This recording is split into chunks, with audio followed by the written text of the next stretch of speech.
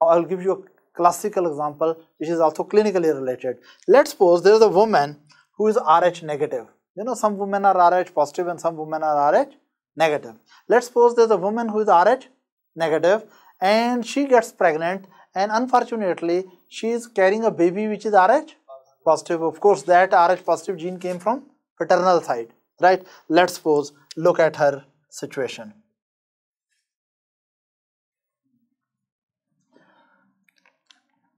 This is maternal circulation, mother circulation. Her RBCs are Rh negative. She does not have Rh antigen. And here is the happy baby, right? And this baby has an RBC which is Rh positive. She is first time pregnant, and this is Rh negative mother which is carrying Rh positive baby. Now what really happens that during the pregnancy, but mostly just after the delivery, a little blood from the baby goes to the mother, about half ml blood, right? So what really happens when this is the first baby, when first baby is delivered, when this woman which is Rh negative, she was carrying Rh positive baby, fetus, and when she delivers first baby, at the time of delivery, when placenta detaches from the uterus, a small amount of fetal blood goes to the mother, and then mother, this baby is out of course, right? This first baby is out, but during its delivery, some of its blood went to mother, which was RBCs which are Rh positive. No, fetal RBCs were Rh positive. This baby has gone out, no trouble to it. But when mother immune system will receive Rh positive RBCs, do you think Rh antigen is natural for mother? No. So mother will make anti-Rh antibodies. Now this lady who is herself Rh negative, but she is carrying which antibodies in her blood? Anti-Rh antibodies. She will not have any problem herself because her RBCs are Rh negative, and anti-Rh antibodies she has made due to stimulation coming from the first baby. These antibodies will not disturb her.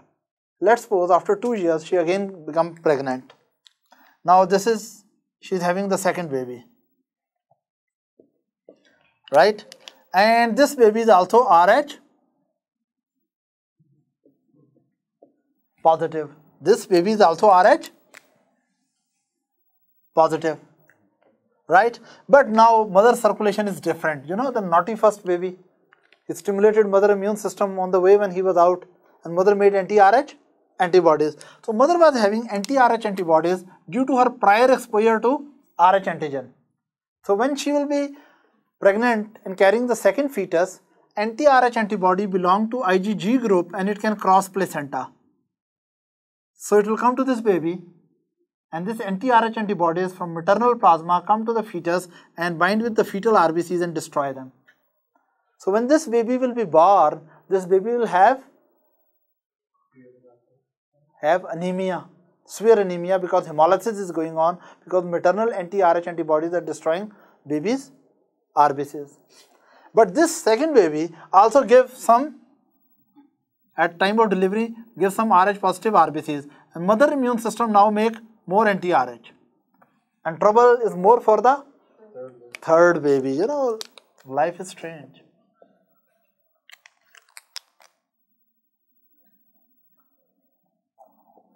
This time she is carrying the third baby. I think this must be right. Why? Because first baby stimulated the mother by giving a little blood, and mother made anti-Rh antibody.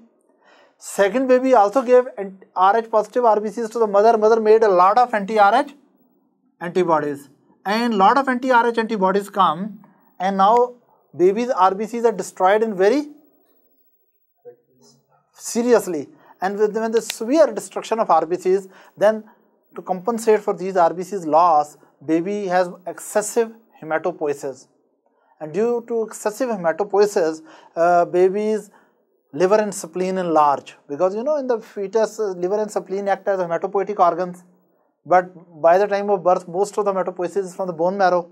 but because in this baby, a lot of destruction of RBCs are going on, so liver and spleen continue their hematopoiesis and they become enlarged due to increased hematopoiesis. And bone marrow also does. So this baby is born with hepatomegaly and splenomegaly and still a lot of what? Severe anemia. And a lot of these RBCs which are destroyed, they are releasing bilirubin, unconjugated bilirubin, which may go to the brain of this baby, because babies are having, newborn are having immature blood-brain barrier. So when these RBCs are rapidly destroyed, they release the they release a lot of hemoglobin, which is eventually releasing bilirubin. Breakdown product of RBCs is bilirubin, and this heavy amount of bilirubin may cross the blood-brain barrier, and this may go to the baby's central nervous system, destroys cortex and basal ganglia. So this baby will develop really weeping much. This baby will develop mental retardation and motor disorders and problems like this, right? Woman is determined to have more babies. Don't they give them medicine after first pregnancy? Yeah, they will. There will be some good doctors like Dr. Gigi will be there and she will do some treatment. Yes, we'll talk about this for sure. Now, unfortunately, she was in the third world, not taken care properly, and she is very keen to have more children. Now this time what will happen? The real sad thing. Again the baby is Rh positive. And what will be the problem with this baby? The mother has so much Rh anti-Rh antibodies that very severe destruction of baby's RBCs. And baby has a very large liver, very large spleen, and still very heavy hematopoiesis cannot match the losses of RBCs. So blood becomes very thick or thin. Thin, because most of the RBCs are destroyed, and heart of the baby fails to maintain the circulation. Is that right? So baby also develop cardiac failure, and in advanced classes you will know when someone develop cardiac failure, there is generalized edema. So this baby has hepatomegaly, splenomegaly, and due to heart failure, baby develop generalized edema. And this baby will be very much edematous baby. So we call it Erythroblastosis Fetalis, fetus full of water, Erythroblastosis Fetalis. And mother cannot maybe deliver it through normal birth canal. During this process, either mother will die or some doctor in the third world, he will cut the baby into pieces and bring it out to save the mother life. Or you will do C-section if the facilities are available and bring the baby out, but it's full of water. Is that right? And usually many of these babies die within the uterus, right? Mother is already having one child which is mentally retarded, and now she has this tragedy, right? Another problem during this situation occurs that because in these babies hematopoiesis continues in liver and spleen, right? Now, hematopoietic function in liver and spleen is different than hematopoiesis in bone marrow. Bone marrow is such a clever organ that it only allows mature product to go into circulation. You are understanding? From bone marrow, when bone marrow is doing hematopoiesis, do you think pro-erythroblasts come into circulation? No, only reticulocyte and RBCs come into circulation, right? So actually, your bone marrow stroma is so much, you can say, so well functional that it only allows the mature RBCs, WBCs and platelets to go into circulation. But liver and spleen are not so good hematopoietic organs, and if they continue their hematopoiesis for a long time, they allow the precursor cells also to jump into circulation.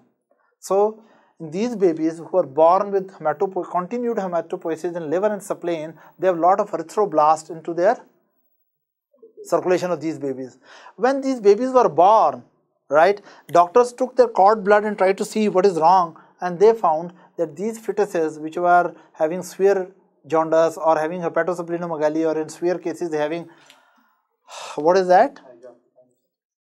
Generalized edema, they found in the blood of these babies or newborn fetus there are a lot of erythroblasts. Because what is the underlying cause for that erythroblastosis present in the blood? Because hematopoiesis are going in liver and spleen, and they allow the immature precursors also to come into blood. So doctors at that time, when they never understood the mechanism of this disease, they just said this is a disease of a fetus in which a lot of erythroblasts are found in the blood. So they called this disease Erythroblastosis Fetalis. What was this disease called? Condition of the baby? Erythroblastosis Fetalis. Am I clear?